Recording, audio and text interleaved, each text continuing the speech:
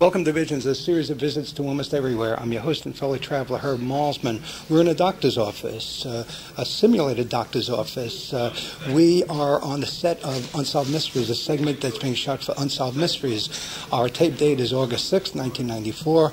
Our location is the Belvedere Hotel, which is now condominiums in Baltimore, Maryland. It is about 2 o'clock in the afternoon. It is a Saturday. We're going to be spending the weekend on the set of an Unsolved Mysteries. The story is about Dr. Frank Olson, a respected biochemist during the Cold War. Remember the Cold War? He mysteriously fell out of a window.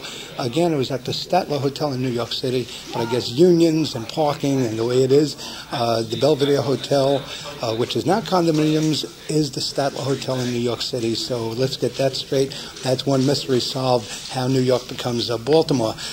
We are going to be speaking with people on the production, perhaps get a couple of extras, maybe even interview a dead body on Sunday from the dead body scene. I guess Dr. Frank Olson, we'll try to get him. We'll be with the producer, Jeannie O'Neill. So we're going to be spending the weekend covering this location shooting for Unsolved Mysteries. Okay, so with that said, I'm going to head towards a fade right now, and when we come back from the fade, we will be on location for Unsolved Mysteries. It is an NBC series, a fine NBC series, hosted by Robert Stack.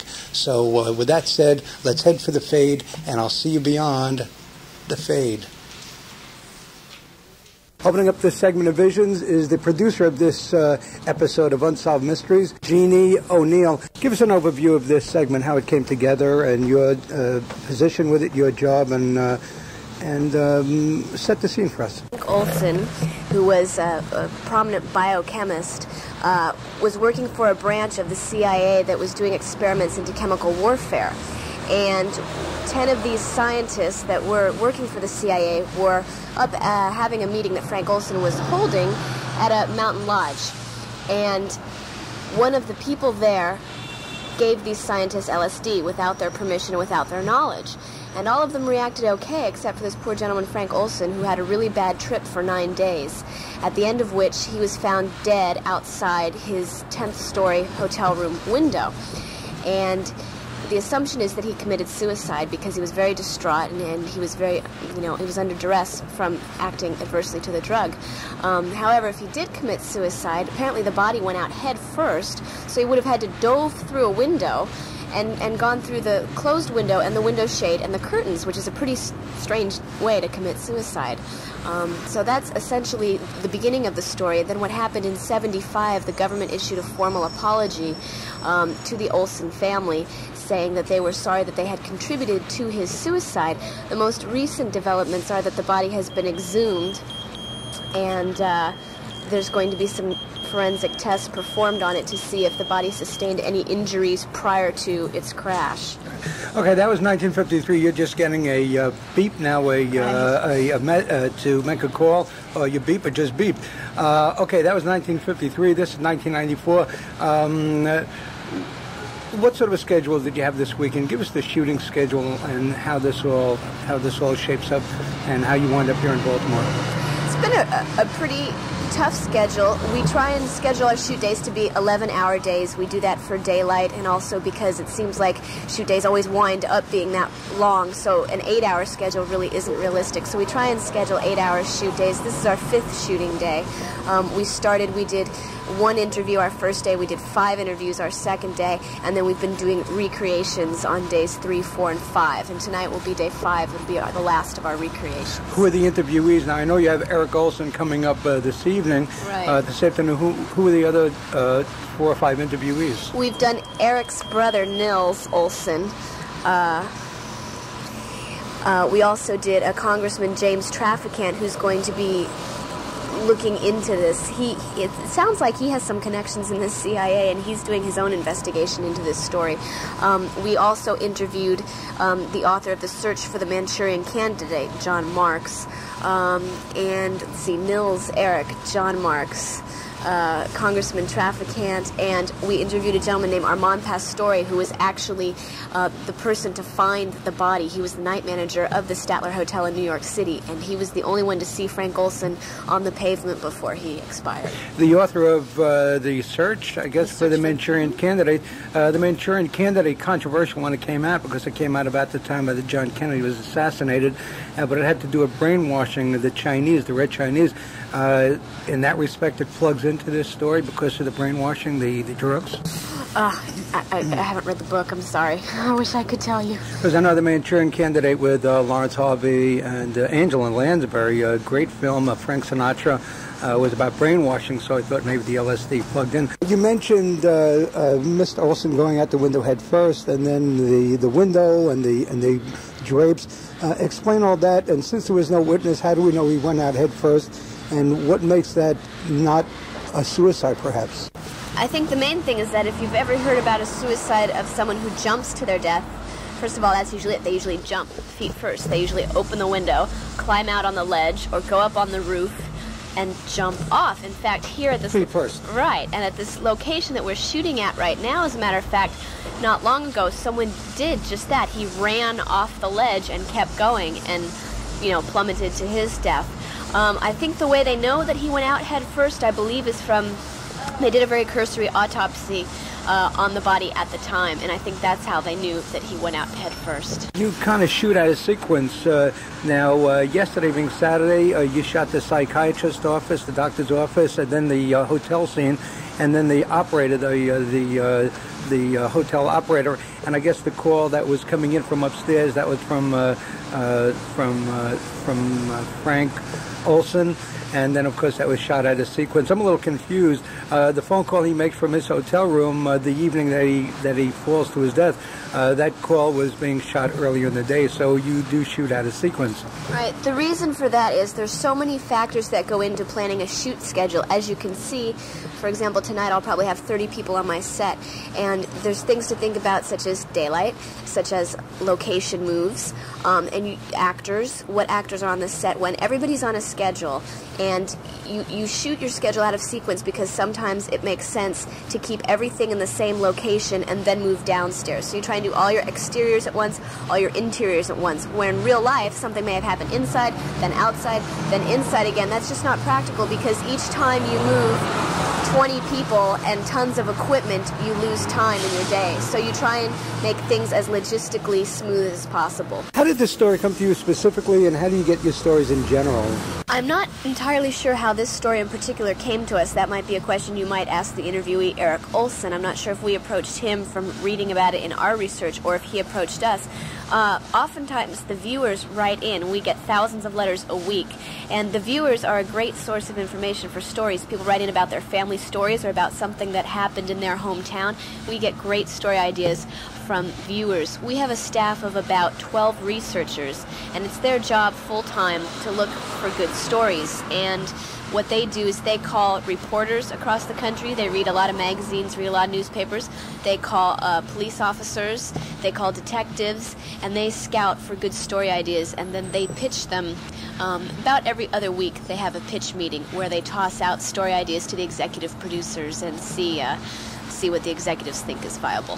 In the pre-interview, you said occasionally you get stories from the FBI, or you deal with the FBI, but they don't help you as much as they do America's Most Wanted. You want to fill us in, or you want me to forget that question? Well, no, America's Most Wanted is a little bit more dimensional than we are, in that they do strictly fugitive stories, where we cover stories that are anything that's conceivably a mystery, whether it be a natural phenomena, whether it be a missing person, whether it be a fugitive, a scientific kind of mystery.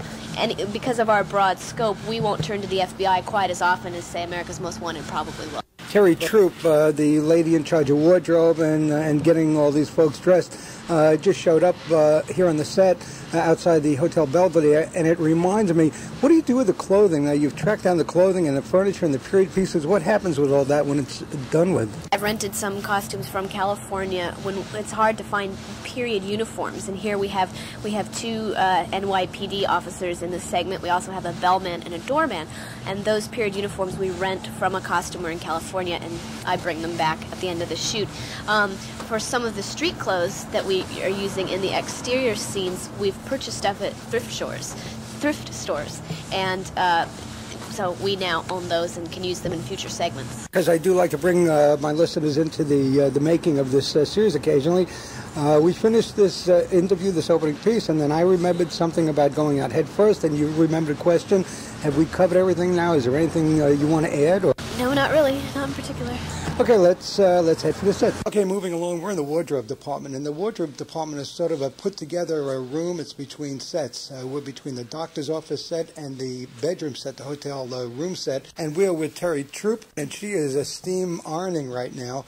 Let's say hello to Ms. Troop and find out just what's going on here today, and get a look at her wardrobe department. And here we go, Terry Troop. Terry, what's going on? Good evening, good morning, good afternoon. What's happening here? It's hard to tell, isn't it? Because we're doing a night shoot, and so our morning starts at around 2 o'clock in the afternoon. I'm right now slaving over a hot steamer, steaming out a bellhop's uniform circa 1953. We have brought in some wardrobe from California to replicate New York City police officers and bellhops and security guards from 1953. The scene that we're doing today, originally it was supposed to take place in New York City, and Baltimore duplicates New York City locales very nicely. Our hotel is serving as the hotel room in New York City, where our two main actors were staying, as well as the psychiatrist office and the switchboard operators area, which is being set up right now in the lobby. And the sounds we're hearing right now are the steam coming through. Is that the sound we're getting? That's the sound of the steamer bubbling away. Kind of sounds like one of those infomercials, you know, that steamer. How do you go about now? Who does the research? I guess you do a lot of the research. How do you come together with the clothing that is circa, in this case, 1953? How does that come together? What sort of research goes into that? When I found out this was 1953, I keep research magazines at home, and I pulled out 2 or 3 magazines that were dated in 1953, one of which is my favorite. It has a big article on Audrey Hepburn when she was getting ready to make Sabrina fair. So it's easy when you're trying to do your work to get lost in the history of that time as you go through these research periodicals. Very often the period is stretched a little bit. It may be 1953, but as we all know, when you go into your closet, the clothes that you have didn't all come out of whatever your current year is. We have clothes that go back as far as 20 years, so there's a little bit of leeway with that. Also, you have to do the director's bidding. Whatever he wants is what we provide, and we try to provide references and guidelines to help the director if he so wants it. Otherwise, we do what he likes.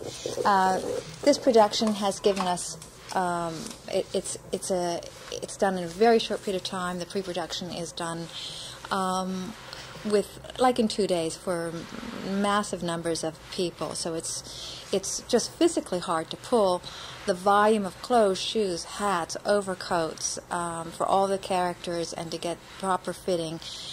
When you're in LA or New York, you have costume houses that you can walk into and pretty much pull your pick. When you're in a locale like Baltimore, we often have to go through thrift stores, Goodwill stores, vintage clothing stores, our friends' closets, and that sort of thing. So it's a little more time-consuming the way we do it on a local level. However, because of the time pressure, we did order our police uniforms and our bellhops from California because we could get those quickly and in period. Amazingly, the hotel is here in Baltimore, which is not a hotel anymore. It's a condominium. Some of the clothing came out of California, and all this to simulate New York City. And you're a Baltimorean. You're a native Baltimorean. Did you just get called for this particular job, or do you travel with Unsolved Mysteries? Are you in Unsolved Mysteries on a regular basis? I'm a freelancer. I've worked for Unsolved Mysteries with a different production team before, but I work on the East Coast area, primarily in Baltimore, Washington. A little historical data on this hotel that might be interesting to you is that this is Wallace Simpson's old neighborhood. And there was a suite in this hotel where the Duke and Duchess of Windsor used to stay when they came back to Baltimore. We're looking at police uniforms, we're looking at hats and shoes and suits. Color is very important. You also have to match colors. You need an eye for color and how everything looks on the screen. What goes into that? That's an interesting question because the trend over the past few years has definitely been muted colors. They don't want anything to look brand new. Very often we buy new clothes and do what we call distressing. We have to wash them, we take sandpaper to them, we just spray tips and streaks on them. We try to make new clothes look old so that it doesn't jump out. So all of our color palettes are generally muted, and especially on a shoot like this. This has a little bit of a film noir feeling to it, so we want that kind of gritty feeling in the background. And you can look at our palette here, and they're all deep, dark colors, rich browns and grays and soft shades. Right. We're getting a buzz, and I guess it's from fluorescence. There's something happening here, folks, so I don't think it's the machine. I think it's just where we're standing right now. Do you do black and white as well? Yes, I was surprised that we were doing this in color. This is the sort of film that would normally be done in black and white because it enhances the feeling of a period piece. Okay, so what's the difference between doing something in color and doing something in black and white? How does the color combinations, how does that plug in? I don't know what this buzz is from. I hope we don't get it on the screen. I'll turn my steamer off. Perhaps it's the steamer. No, it isn't the same. Well, anyway, it's just going to add to it. What's the difference in production? What do you look for in black and white as opposed to color? That's a really good question, and again, it depends on the DP, the director of photography. Because some directors of photography absolutely do not want white shirts or white blouses or white, especially if they're doing video, because it blows away. In other words, it blooms. It becomes too bright on screen. And other directors of photography will say, no, I can work with white. It doesn't bother me at all. So it depends on their approach and their style of lighting. So you can be trained by working with certain directors to reach for certain tones or to stay away from certain colors because they hate it. They don't want blacks, they don't want whites, they don't want extremes, they want mid-tones. And then the next director, you work very hard and you say, okay, I won't have any whites or any blacks. And they say, oh, I want whites, I want blacks. So you're constantly trying to mind read and keep a low profile and keep your director of photography happy and your director happy and your producer happy. Okay, so now you look at it, you've been doing it for a while. We'll get your background in a moment. Now you've been doing this for a while, movies, and you talked about the magic, the background, what goes on that people don't see. So now you're going to look at this. I don't know what the air date is going to be. How often do you look at a piece you've done and say, gosh, I could have done this or I should have done that, or really good? Are you ever totally satisfied with your work when you look at it? There's an awful lot that we don't get to see, actually, that we work on, surprisingly. It sort of shocks you when you see I do mostly commercials, and when you see them pop up on the screen, you're sort of surprised. It's always a smile because there's an infinite amount of detail that goes into... Thank you very much. There's an infinite amount of detail that goes into set dressing and propping and wardrobe that never really reads to the average viewer. Very often we're trying to please our clients. When a client spends a lot of money for a television commercial, for example, he wants to see the production value. He wants to know that you really have searched for the perfect glass and that there are 20 glasses there for him to choose from, and he knows that he's got the best choices possible. And that goes straight through production on every detail on the set. Things that you would never think about. They worry about shoes and socks and belts and everything that you would never see in a 30-second or 10 or 15-second commercial. They want to know it's there. Okay, a little quick background on you, and then I'll get out of your way so you can continue steaming. My background is special education, early childhood. I thought I was going to be in social services. I'm a late bloomer all the way around. I had gone back to college in my late 20s, and this was one of my part-time jobs that evolved. I was working with a still photographer. There were no stylists in this area at the time, and he said I should become a stylist because I had a good eye. And at that time, I did everything. I did the food styling, I did the wardrobe, I did the propping, I did the craft services, I did it all. Because if you work, that's what you did. You did everything. So I'm from the old school where you pitch in and you help everyone. Today, our departments are much more delineated, and sometimes people get offended if you step over and try to help them carry a table through the doorway.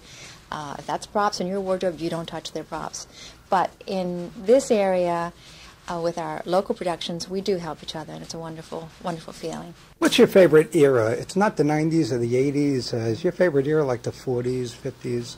The 40s are absolutely my favorite, the 30s and 40s, and some of the Victorian wardrobe is very appealing to me. I asked you that because you have a 40s style about you. I'm much more. I have a lot of period dresses. I'm most comfortable in 40s dresses. I'm wearing jeans today because I knew it was going to be a rough day and a rough night, and we're going to be outside on the streets with our dead man tonight, and it's going to be chilly. But I really like. I like that period. I feel really good in it, and I do relate to it. Right. Okay, I thank you very much. And where do you go from here? What's your next gig, as it were? You have already had set up, or? Yeah, I'm doing multiple things this coming week. Next week I'm doing a TV commercial that will take me all week. I'll be doing wardrobe and makeup on that for Sylvan Learning.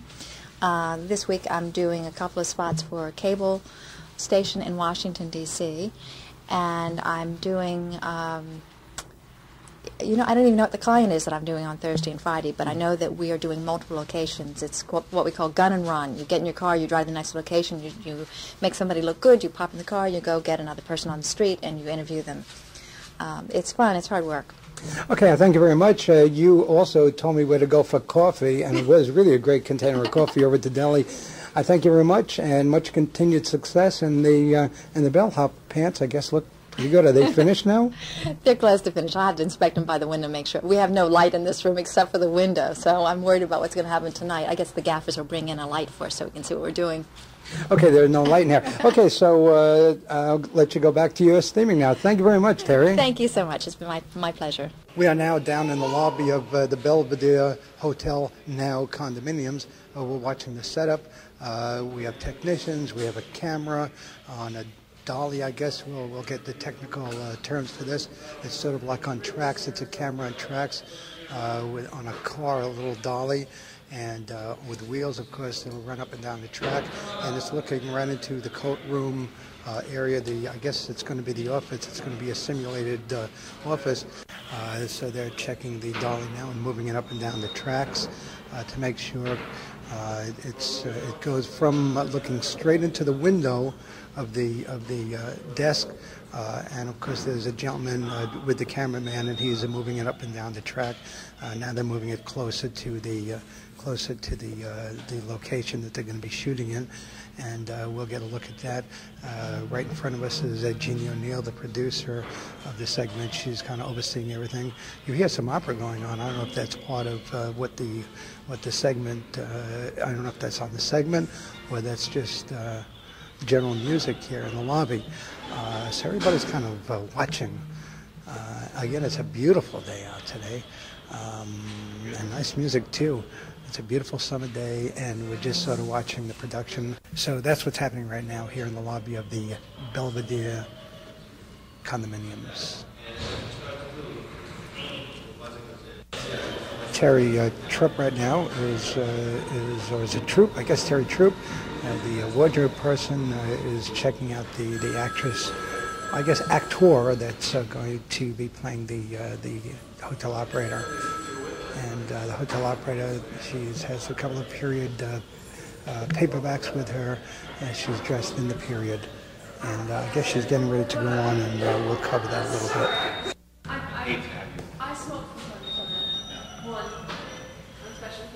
What we caught just now is a bit of conversation between somebody in production, and we'll find out who that is, and the lady that's playing the desk operator, the hotel operator. I believe he asked her if she smokes, and she says occasionally she'll have one, and I believe she may be smoking for this segment, or appearing to smoke on the segment. We'll look into that. With a wind at our back, maybe you can hear the breeze, this beautiful breeze today. We're looking at an old-fashioned switchboard. The switchboard operator, the hotel operator, again, the lady playing the hotel operator, circa 1953, is learning the board a little bit. We're looking straight at a board. Off to the right is a dial for dialing numbers. She's practicing the dialing of the numbers now, and she's been having it explained to her, the switchboard setup, and she's picking up the phone, and getting used to it. She's got something plugged in over there. She's plugged in. Okay, so that's what's going on. We're just hearing some of the activity here. As we get closer to the shoot, I guess the noise increases a bit. We've been told that we have to quiet down now. It's getting very quiet in the lobby. They have put blackout. They've blacked out the light from outside, of course this is afternoon, and they're darkening up a little bit. They put some blackout strips, boards up on the door, and we're going to try to get some of this background here. So here is life on the set of Unsolved Mysteries. Can we just have you walk through the action? No, I'm sorry. I'll say action. Go on action. Yeah, please. And go to action. You're listening to Visions, a series of visits to almost everywhere. I'm your host and fellow traveler, Herb Malsman. I'm being quiet right now. We're kind of off about, probably about 20 yards, 25 yards from the coat room that's serving as the switchboard operator's office. There are 4 or 5 people looking into this little window. She's acting at this point.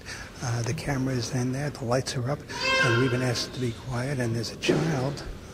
I guess you can hear the child now. They're moving back on the dolly. They're moving away from the scene. And there are 3 or 4. It's interesting to what you see, what is on television is this lady working the switchboard, and just beyond her, a cameraman, a light man, a sound man with a boom microphone, and there's the child. The noise of the child. Now they're moving in again on the dolly, moving in, panning in, the camera coming up close to the window. And again, there are 4 or 5. The producer, Jeannie O'Neill, is kind of watching on the fringe a little bit, and life goes on right around the shoot. So that's what's happening in the lobby here at the Belvedere. A little background on this shoot right now in the lobby for this segment. It is about 3:15 right now. It is a Saturday. It's August 6, 1994. It's a Saturday afternoon, about 3 o'clock. Right now it's about 3:15. There is a wedding party coming in here at 3:30, so there'll be a lot of activity, and they'll be coming right through the lobby. So although it takes forever some time to get a scene done, they're down to about 10 minutes. The scene must be shot in the next 10 minutes before the wedding party comes in. So that's the time restriction here right now in this shot. Okay, the rehearsal for this scene is over. It's only a matter of perhaps 40 seconds to 50 seconds. From what I hear, the phone rings at the switchboard, and the actress playing the hotel operator says, "May I help you?" She gets the number and then she dials it. So they're in the process of doing the shot just now, and they've marked the floor along the tracks of the dolly so they know the positions. And just about in the middle of the scene, the 1994 phone rang at the desk, so I guess they're going to have to do that again. So they're setting it up. And I'll see how close we can get to the action so you can hear some of this. I don't know how close we can get, so let's see what we can get done over here. Here we go.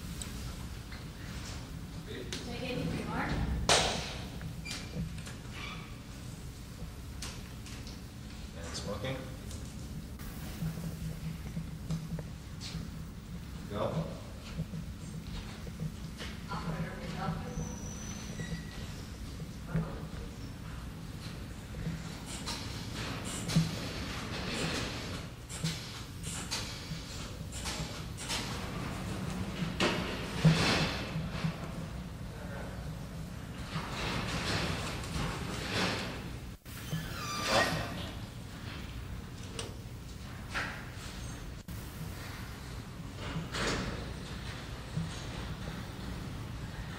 Good. Got it. Good. Okay. Good. All right. Good. First one, second. Good. Good. Nice. Was that one? Cigarettes. Back it up. Okay, I guess they got the shot they wanted. Everybody's pulling up stakes right now. The cameras, the tracks, I guess, are going to be disassembled now. And the sound guys are setting up another camera. I don't know if that's a camera. I guess it is. A lot of activity, a lot of sound, as you can hear. Again, you're listening to Visions, a series of visits to almost everywhere. I'm your host, Herb Malsman. We're in Baltimore, Maryland. Tape date is Saturday, August 6, 1994. We are covering a segment of Unsolved Mysteries, the fine NBC series hosted by Robert Stack. The segment is about a CIA cover-up that happened in 1953. Frank Olson, a biochemist in the Cold War, during the Cold War, he respected biochemist, went out a window at the Statler Hotel in New York City. We're upstairs now in Suite 1005. There are a group of actors, mostly men, putting suits on, getting set. We have a gentleman here with a suit, very period, of course, for the 40s and 50s, waiting for his shoes and socks. Rosemary Noor, who played the hotel operator, is up here now, turning in costume. And I want to get to Rosemary for a moment. Rosemary Noor, actress and switchboard operator. How'd that scene go? You'd have to ask the director. He's always the final source on something like this. How did you feel about it? Now, you wear glasses. I was just noticing you. I enjoyed very much operating in the old-fashioned switchboard. It took me back to a time when operators actually were helpful instead of obstructive, so I enjoyed that. Did you ever work a switchboard before? No, I never have. Okay. Now, you wear glasses, but you're wearing your regular glasses now, but you're wearing period glasses now, white. Why not just wear your own? Because they aren't the right style for the 50s. In the 50s, glasses looked very different, and also she doesn't wear them in the scene because they reflect from the lights. So there's no glass in them. Give us your lines again, because we really didn't catch them from outside. What are your lines? My deathless line is, "Operator, may I help you?" And that was all that study for "Operator, may I help you?" And then you dialed the number. Were you a smoker at one time? You don't smoke anymore? No, I don't smoke, and I've never smoked Lucky Strikes, so that was a very interesting little. Yeah, I heard you say, well, only on occasion I've had a cigarette, not really, but the smoke was going, and I guess the operator... Last time was my birthday. I allow myself one on my birthday, one on my anniversary, and one for Christmas. Right. Okay, why did they have to have a cigarette going for this? Because it's in the 50s, and everybody smoked in the 50s.